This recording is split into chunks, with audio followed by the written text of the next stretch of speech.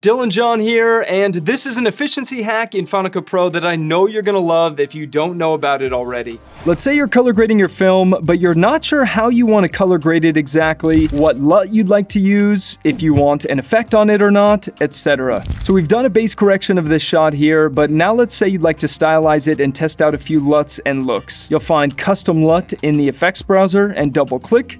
Open up your inspector window, and I will choose one of my filmic LUTs here.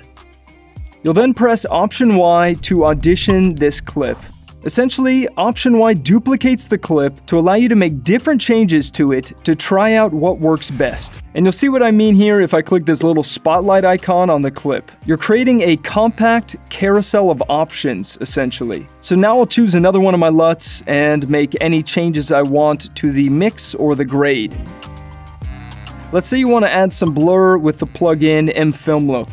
Then we'll create another look option. So you'll press Option Y, delete some of those parameters so you can try out a totally new look, and choose a different LUT. And this time, maybe we'll even scale in a bit to see how that pairs with the connecting clips. And here's where the real benefit comes in. Cycle through these options by pressing Control, Option, and right or left arrow. This is an incredible way to see your options neatly side by side, so you can choose which one works best for you. Once again, that is Option Y to audition, and Control, Option, and left or right arrow to switch through your looks. If you want to learn 5 more really helpful Final Cut Pro tips, check out this video right here, and have a great rest of your day, guys.